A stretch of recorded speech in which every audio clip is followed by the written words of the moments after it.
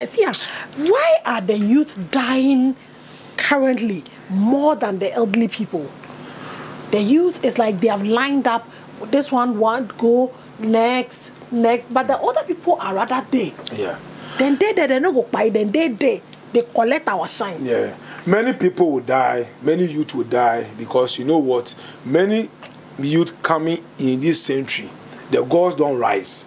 That's why if somebody die for your family inside, what the person be younger, don't give it to God. Don't sit down there, God forgive, and God they take, and God forgive. God give and God take. Don't. God if give vibrant being die, 70, 80, 90, if they die, that be them a time. They can't enjoy the world. But from 40, 50, 30, 25, then die.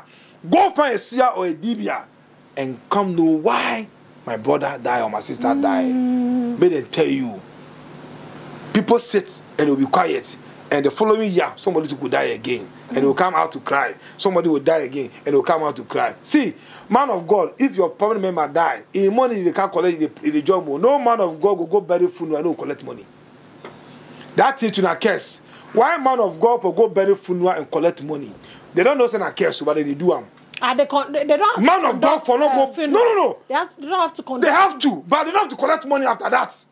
Men of God go bury funeral, they collect money from the family member because they can't preach, they can't praise. Why they collect money for dead body? It not be the dead body, it not be the no, job. Now the body it not be a job. So man of God, you don't know where you for use your sense to collect money and where you for pity the mortals. Use your sense how? Yeah, man of God, plenty don't know where they go use their sense to collect money and where to pity the mortals when the mortals are sad.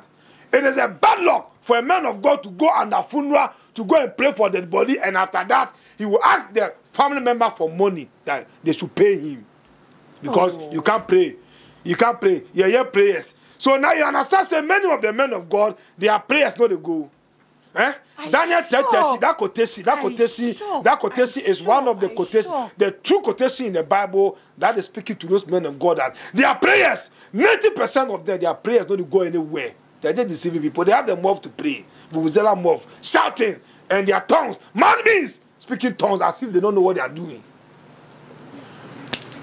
Let me